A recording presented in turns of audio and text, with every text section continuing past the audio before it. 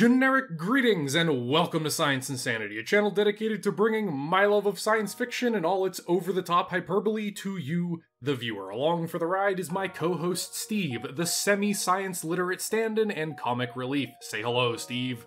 Hello. The classic. Today, we will be covering the ground vehicles that are not battle mechs from Battletech. The tanks, cars, hovercraft, and technicals driving around at the feet of giants, and the units that make up 80% of the actual fighting forces for most of the inner sphere. Before that though, if you'd like to support Science Insanity, get our content a day early, and have a hand in future video topics, check out our Patreon linked below. And if spacebucks are short, like, sub, comment, and share the video around since every little bit helps. And with that, on to the video. Except not really, I lied. We have one more thing to talk about first. God, he's doing it to him. No, this is important, okay? Trust me, this is great. So, just like I said, off screen, we have hit a new milestone in the meteoric rise, moderate rise of this channel's popularity. We have crossed one of the most straight up lied to him. We have crossed one of the most sacred and foundational requirements of being popular on YouTube and the internet. Do you know what it is, Steve? No, sir. We have received our first piece of high-quality fan art. Check it out! It's related to the topic of the day! Do you remember this? Yes. The Sci-Technical, dude! Someone went out of their way, a professional artist went out of their way to put a very angry Atlas on the back of a milk truck. It's great! Oh my god. That's fantastic. Oh my god, it's hilarious! There's two versions, like I said, or like I posted. The first one is just like a very rough sketch of it. The second one is much more cleaned up line work, but like, god damn, it looks so good. The way his arms are up in the air with all the detail, the little like pulsing vein thing on the side of his head. Oh, and like my favorite part is instead of putting it on the back of like a shitty like Toyota truck or something, it's an actual Battletech like artillery mover, the thing that drags the big guns and stuff around. Such a good piece of art, and I absolutely love it. For some reason, on Imgur, which is where he actually linked these images, his name is JerryBear712, but just that's ridiculous. Instead, on ArtStation, which is the objectively superior site, he is the artist Sha Sengye. Well, I have no idea how to say your name. I'm sorry. I'm gonna put it up on screen, and I'm gonna like actually link to his page. He is a professional video game concept artist, and in his words, quickly sketched out this design. This is not a quick sketch, my guy. This is better than what 99% of everyone on Earth could probably produce if they put their minds to it. Bro, I could make that in like 3 minutes. It would be about 700 lines fewer, but I expect it's going to be like 5 circles and a dozen rectangles, and you're going to figure out how to roughly align them to that. Probably something like that. I'll make something on MS Paint during the episode, and we'll showcase it at the end. Oh, it's fantastic. But yeah, I really like this. Thank you very much to the artist that made this. Speaking genuinely as well, this is exactly the kind of stuff I have always wanted, to create like a community or group of like-minded turbo nerds and people that can revel in and have fun with science fiction. And seeing a silly, stupid idea that me and Steve were memeing about be made into actual art is fantastic. Thank you very much, Difficult Name Man, especially since I saw this when I was having a really shit day. You saved my afternoon. And now we can finally get on to the actual video after 5 minutes. Let's talk about Battletech's ground vehicles, the fodder of every mechwarrior video game and the butt of almost every joke when it comes to firepower and survivability. Because who would ever want to ride around in a tank when you could pilot the giant smash bots? Would you want to, Steve? Yeah, I would take a tank. Correct, I would as well. It's criminal that all of these Battletech games need this stuff modded in afterwards. Maybe I want to spin hopelessly in circles in a hovercraft because someone shot out one of my hover screens. Maybe I want to roll the dice in closing the point-blank range with my LRM carrier to blast 200 points of hot-loaded missiles into a locust. Maybe I want to be that annoying as shit 100-ton tank that will not stop shooting you with 4 rapid-fire autocannons and LRMs from across the map. MechWarrior 5, why is this in the game? That thing is so annoying, I hate it. And it has so much health. It's got as much health as like a heavy mech. It is a nightmare. We are going to split this topic up into 3 main parts. Firstly, the history and lore of the tanks and ground vehicles in Battletech, why they're still around and what they're used for, so on, that kind of stuff. Second, what type there are and what they can do. And third, we'll cover a few of the more famous designs. And when I say famous, I mean the ones that I like the most. There might be some overlap, but don't count on it. Let's talk about tanks and why they exist. You want to take a wild stab in the dark here, Steve? Because they need tanks. Because robots can't do everything. That's incredibly incorrect to the lore, but you know what? I'll give you half points. You get half a mark. Congratulations, you're not at 0 anymore. They're cheaper than they're cheaper than the others. That's my second answer. Oh my god, he gets it in 1. We'll edit out the last incorrect answer. Oh yeah. Indeed, that is a huge part of it, and we'll get into that in like a second while I explain. So, you're familiar with the collapse of the Star League, right? The loss of technology and all that? Yeah, it seems a little bit familiar. That's a pretty big plot point of the actual setting. Well, the bigger and more complicated something was, the harder it was to maintain. The more expensive it was to maintain, and the more likely it was to slowly fade from existence as its numbers were worn down. That's why the vast majority of the really advanced mechs and a lot of the really big mechs, like the Atlas II and stuff, they just faded away from the inner sphere completely. And, I mean, a lot of them were stolen by Kerensky when he noped out of there, but that's a completely other issue. Besides the point. Yeah, besides the point. So that's why a lot of mechs from around the Star League era and their technology just disappeared, and the stuff that's left with was the most mass-produced, the cheapest, and the most rugged that managed to survive, and that they managed to, well, spread out enough in the production that somebody couldn't randomly nuke it and completely wipe it out from existence. When it comes to ground vehicles, though, they had a few advantages in this regard, even before the collapse.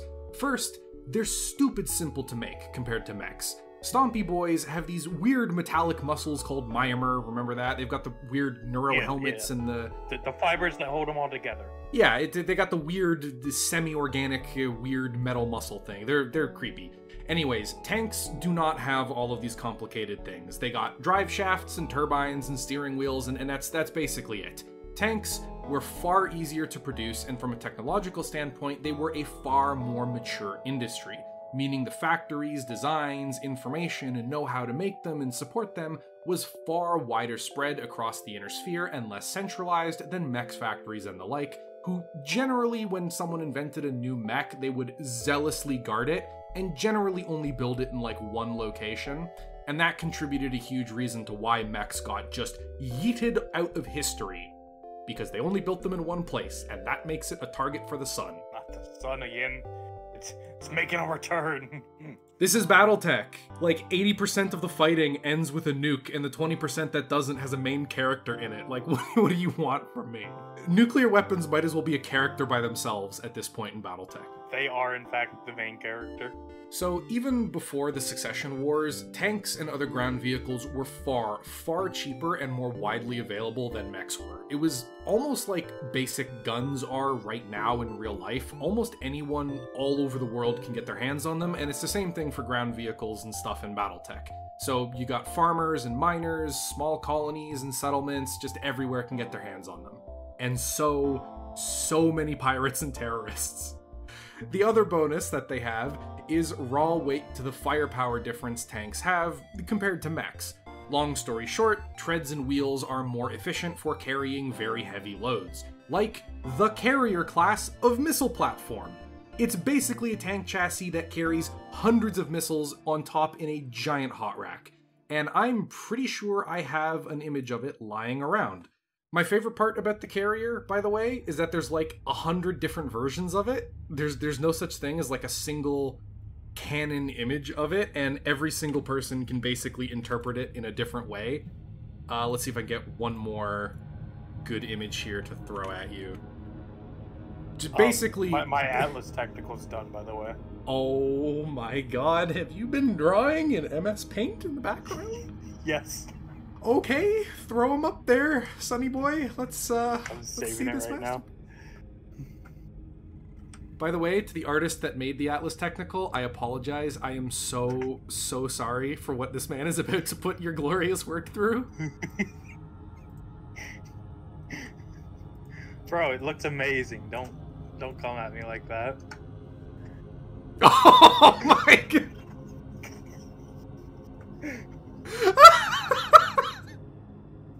There wasn't even an attempt with the arms. You didn't even attempt multiple segments. You didn't even attempt to rotate anything. It's just solid bricks at 90 degrees. Oh. Bro, I told you to have like 700 less lines. Oh my god. No. That's so bad. This is evolving. You spent the effort to model the little gun on the left? That's where you put the majority of your effort? Into that? Out of everything you could have committed one of your, like, 15 lines to, you committed, like, 5 of them to that. Yes. Lord, give me strength, because I do not have enough to deal with this man. Oh my god. Hey man, that's not very nice. Neither is your drawing, but we have to deal with that. Okay, fair enough. Alright, let's move on from this absolute disaster. Can I delete this? Can I get rid of this message? No. It's part of our shared DMs. Can I get rid of it? No. Okay, then you know what? We're gonna move on and pretend it doesn't exist, and I'm gonna have to suffer later while editing and scrolling through these images. You're gonna have to include it in the episode, sir. I'm sorry. Well, it's yeah. Okay, all right. I don't think there are many like mechs in the weight class of ground vehicles that can straight up carry the same amount of armaments they do. I think a lot of the time mechs have to have a lot of sacrifices for their armor and their muscles and a lot of their internals and stuff. So ground vehicles generally can load on way more firepower per ton than a mech can. Of course, they can also carry an absolute shitload of armor as well. I don't remember the type of super heavy tank, but it was 100 tons. And it was basically designed to look at enemy, drive at enemy, not die, kill enemy, and it was equipped with a bunch of giga-big cannons, and that was like its only purpose. It could barely move, it was like one of the slowest things in the battlefield, but by god, nothing could stop it from moving. The biggest downside is, unlike mechs, which can be extremely flexible and quick reacting and hard hitting and like well protected for the most part, ground vehicles pretty much cannot. If it's built like a brick shithouse bristling with guns, then it's as slow as one. If it can sonic speed its way across the battlefield with said hedgehog of bristling guns, then it's probably made of paper. And if it's really fast and well armored, it probably doesn't have any significant firepower. The aforementioned carrier with a bajillion missiles has and can repeatedly, from my experience, one-shot smaller mechs with good missile clustering RNG, but it is incredibly slow, and it dies if you so much as look at it funny, which is why it mostly only ever engages from long range behind solid cover. So all in all, before the technological backslide, tanks were already a highly cost-effective system to deploy almost anywhere for almost any purpose. On frontline battlefields, they would get slaughtered by equivalent mech forces, but as supporting vehicles, they were fantastic. As backline artillery or convoy escort, making up rapid response forces to breakthroughs, or simply serving as a rearguard just in case. And off the battlefield, they would be almost everywhere. Of course, when the Star League fell and the war to end all wars started, followed by the next couple wars to end all wars, technology took a kick in the nuts, along with all the scientists that tried to develop it. The result, however, was that all of the technology needed to maintain, build, and develop mechs began to disappear, resulting in the hundreds of years of stagnation. However, ground vehicles, and especially tanks, were hit far less. In some cases, their weapons had to be scaled down or replaced for simpler versions, because, they couldn't make such high quality or advanced tech anymore, but for the most part, they were left pretty much fine due to a huge reason in their favor. They could mount less advanced engines and technology and perform virtually the same. You see, mechs need a fusion power plant to run. Nothing else can generate the power needed to make the Steppy Boy move. For a long time, tanks also had fusion engines, because why not? They could mass produce them, but for the prior mentioned reasons, they were still cheaper. Even when they had the very complicated engines, they were still cheaper. During the Succession Wars, those fusion engines became far rarer and were desperately needed for mechs instead, and so they swapped out the power plants for older generations. The good old internal combustion engine came back for another glorious hurrah, once again powering the treads of war machines as they rolled over vile protesters across the inner sphere. By dumping the fusion engines, it allowed the vast majority of the cost for normal ground vehicles to be completely slashed off as well without really losing too much effectiveness. The big downside, however, was that any vehicles mounted with a normal combustion engine power plant couldn't operate in space or in non-oxygen atmospheres anymore because they need that for the actual power plant to work. However, considering most of Battletech's fighting tends to happen wherever humans can actually live without spacesuits and stuff, that wasn't too much of an actual downside, and whenever they did need to fight in zero-G, or not zero-G, in no atmosphere or on like a moon or something, there was plenty of vehicles that did still have fusion engines that could pick up the slack. So this caused the humble tank and hovercraft to even further widen the margin of cost with battle mechs. To put this into perspective, I have a comparison between the Scorpion and the Centurion. The Centurion is a 50-ton media mech that is one of the most reliable and rugged workhorses of the Great House militaries. This thing is an absolute classic. It mounts a really huge gun in one arm and a bunch of lasers and missiles in the torso. Yes, I can see that. Yeah, it is a very rugged, very powerful medium mech for its weight. It costs 3.5 million space bucks. The Scorpion is a 25-ton tank, half the weight, equipped with an autocannon 5 equivalent and some machine guns. It costs 325,000 space bucks. Now let's be clear, a single AC-5 isn't really that scary. The Centurion would walk all over this tank and not even give a shit. Not scary at all. A single medium mech versus 10 of those Scorpions and 10 of those AC-5s would be pulled apart at the seams by the raw weight of fire. It would be shredded by the incoming weight of shells from those 10 autocannons.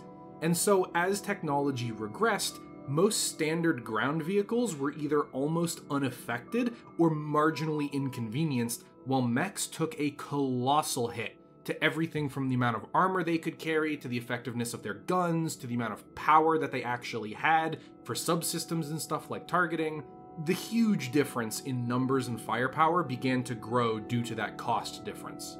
Now, for the most part, you would look at those 10-to-1 odds, and that's pretty consistent across the general classes of mechs and vehicles and stuff for what you would generally see on the battlefield, and assume that mechs would be completely phased out because of this, that humanity would go back to the old classics of warfare and leave the advanced high-priced junk. No, we could never do that. We love spending money on military stuff. Of course, but you see, our favorite meme of the channel is coming back. Oh Logistics plays... That guy. No. Oh no. Oh no. I said one thing and you said the other. Now we both look like idiots. Oh. They're like 1A and 1B. Pretty much, yeah. So logistics comes into play full swing here, both for how things are moved around the galaxy and how they're actually deployed onto the battlefield. So a single mech warrior and the supplies you need to sustain them give you that Centurion. Or you need multiple people in a single crew and across dozens of tanks.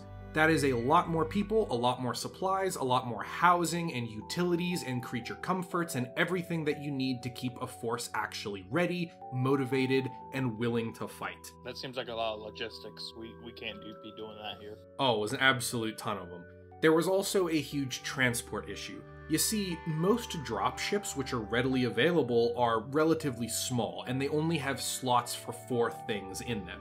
Now, the dropships don't really care much about the raw tonnage of what they're carrying. You can load 4 assault mechs in there, doesn't care at all, but it only has 4 drop slots. Essentially, each dropship has a reinforced stabilized bay to safely deliver its combat unit directly into the middle of a battlefield. Each bay can only hold one thing, like I said, and that gives you the unfortunate choice of loading an Atlas in there or a single tank. Because the really big 100-ton tanks, they're super rare. It's similar to mechs, they're not really built much. But it's one thing.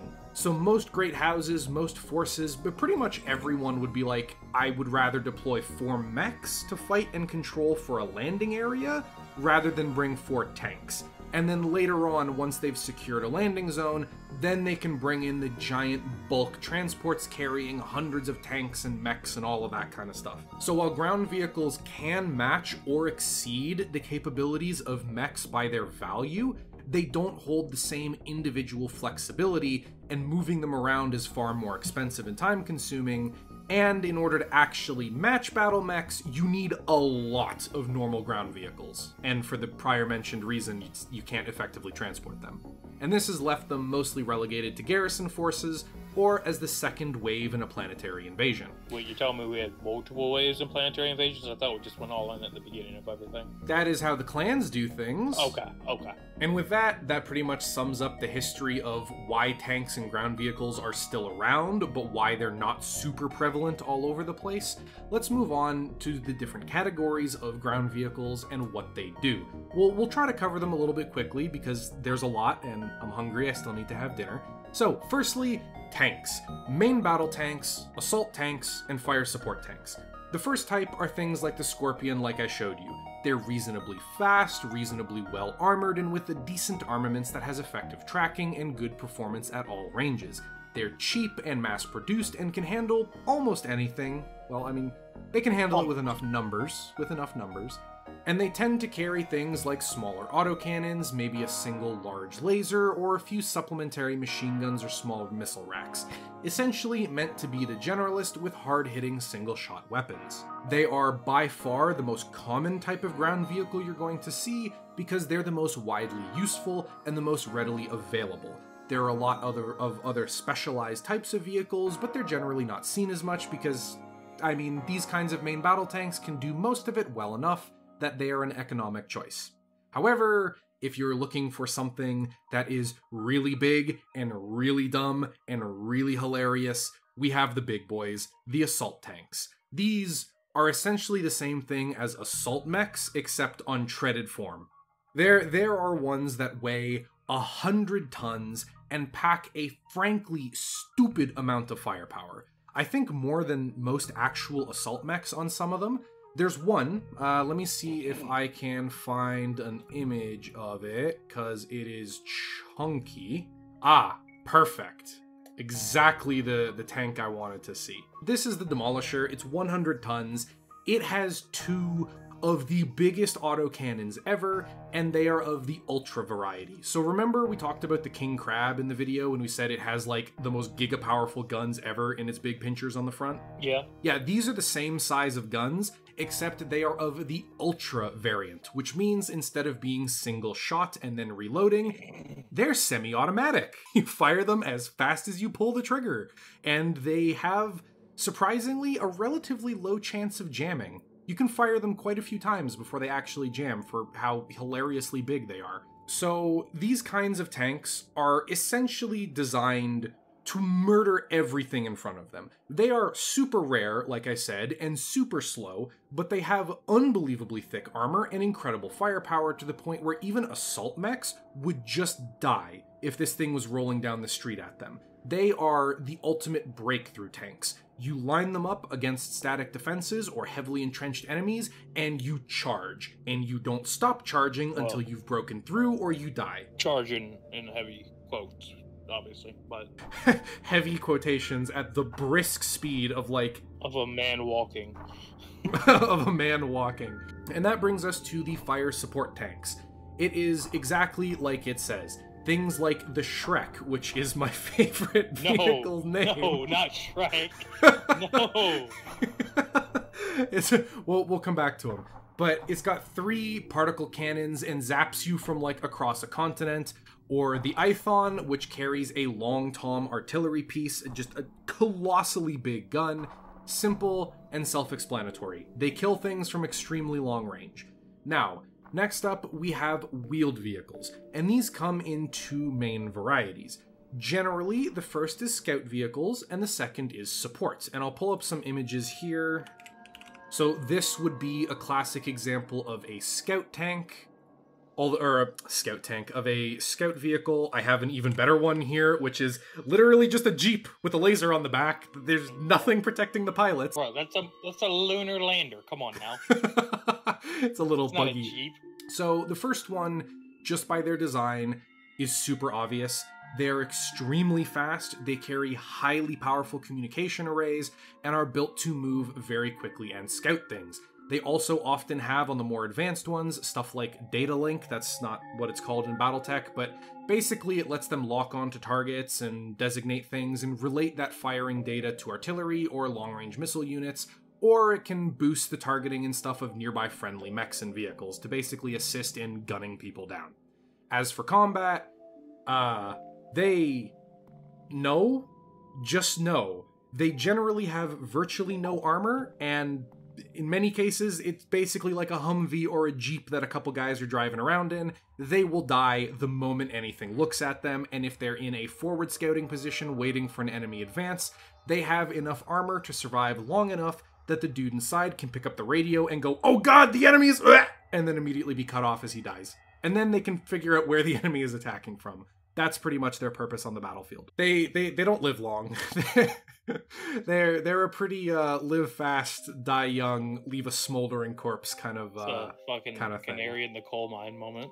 As for the support vehicles, the bigger one, the reason I'm going to call them support vehicles, even though in a lot of cases they have some very heavy weapons on them, is that they are bigger and more robust and carry heavier armor and stuff at the expense of speed, but they're not actually meant for frontline combat. They will not survive.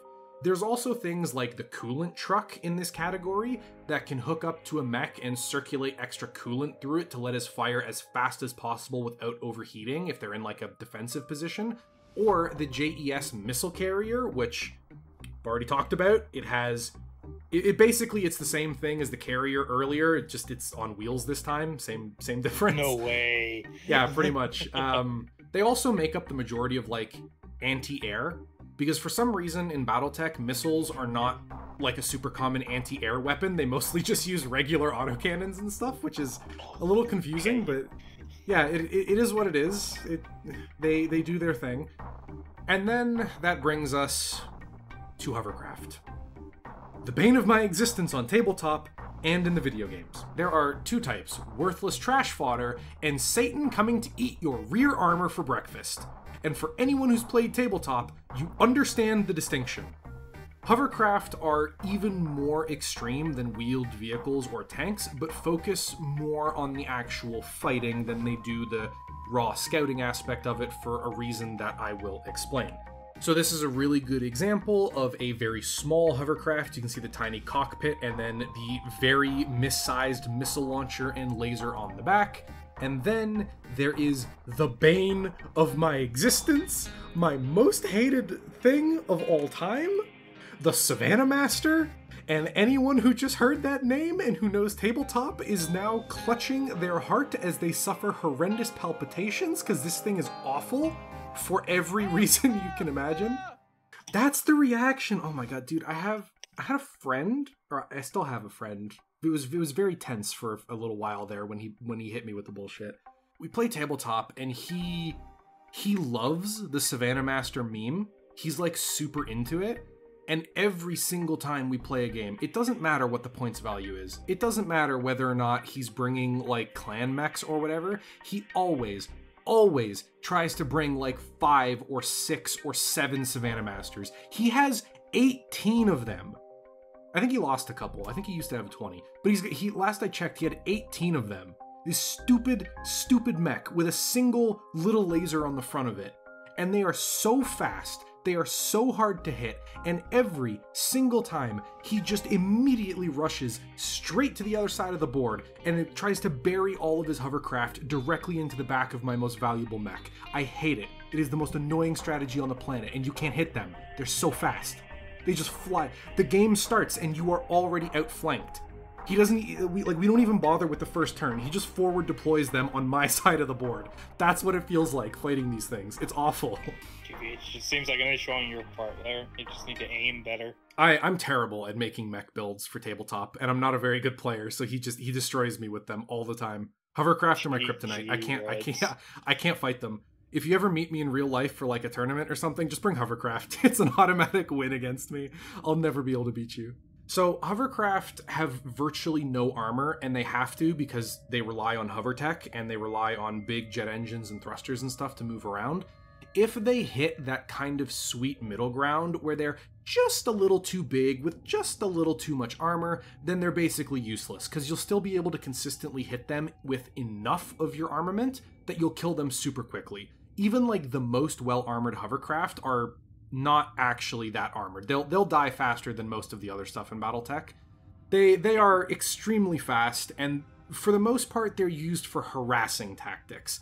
Whereas tanks and wheeled vehicles will generally be more of a maneuver and stand-up kind of force, where they will commit to engagements and then pull back.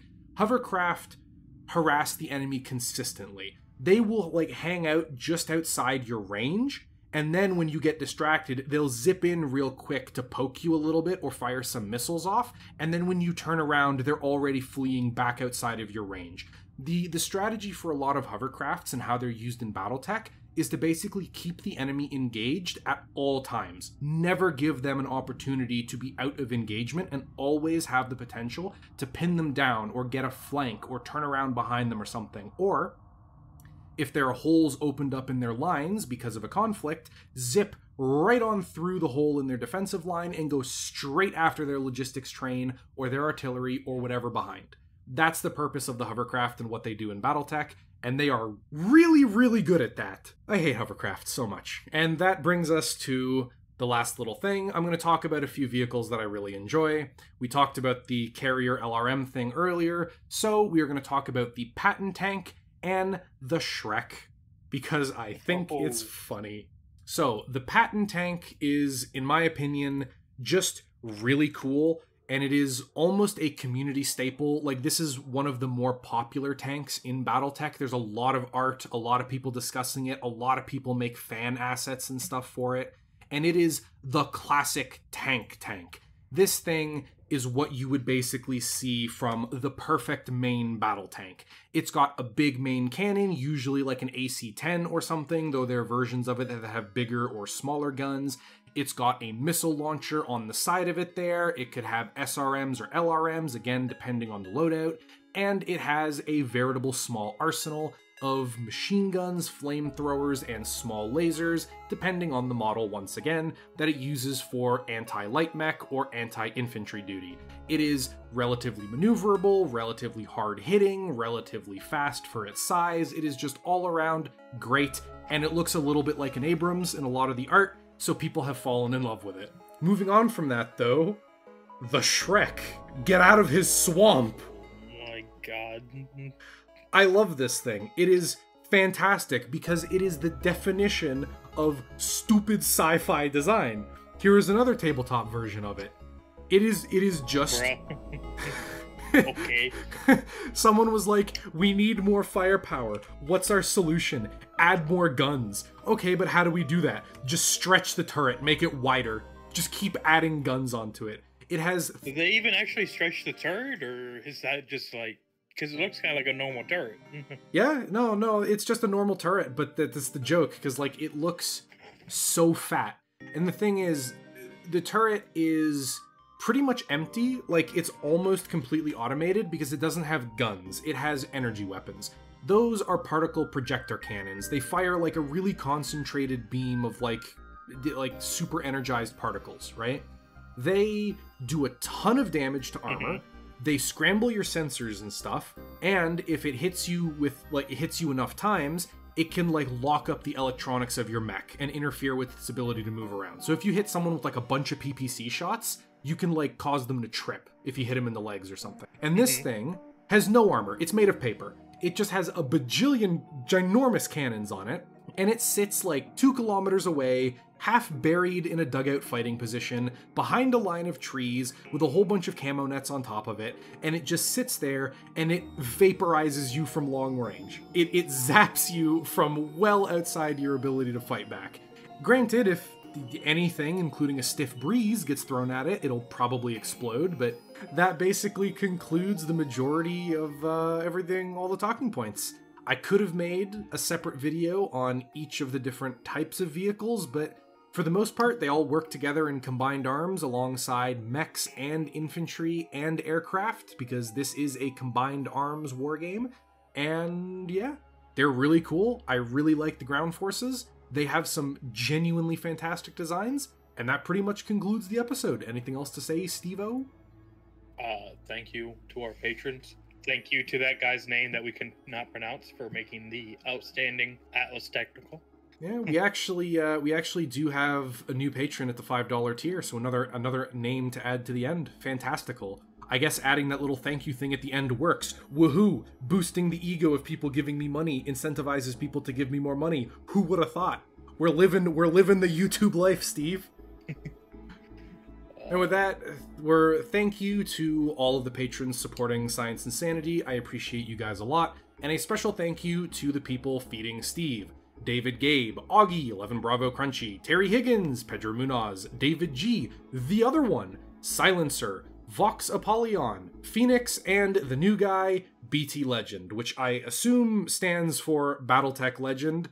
There is also an honorable mention to one of our $2.50 per month tier patrons.